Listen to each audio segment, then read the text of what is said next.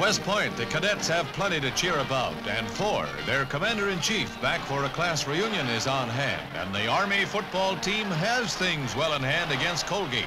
Barta carries for a 20-yard gain. With Dave Borland directing the attack, aided by Pete Dawkins and other hard-charging backs, the Army grid machine rolls to a lopsided victory. Borland to Dawkins again, who finds an opening and slants through for the TD. From the pitch out, Gil Rosler passes. Dawkins completes.